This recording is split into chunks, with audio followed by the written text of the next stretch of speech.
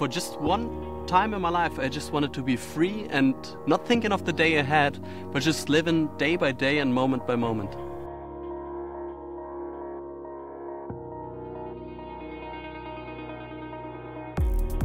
I did so many things at once that my schedule was already planned entirely for the next 4 weeks ahead. I felt kind of imprisoned and I wanted to break out, be free and live day by day, not knowing what's ahead.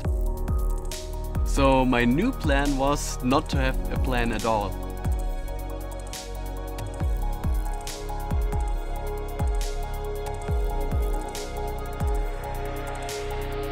I wanted to embrace the unexpected. So if I would like a place, I just stay, and if I don't like the place, I will just move on. Not thinking of tomorrow, because tomorrow will care for itself.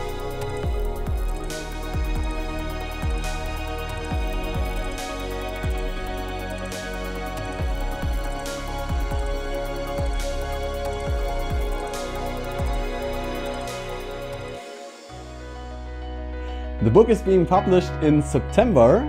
It's called Around the World on 50 Bucks, How I Left with Nothing and Returned a Rich Man. If you're gonna pre-order it, you will get some great bonus material, so be sure to check it out.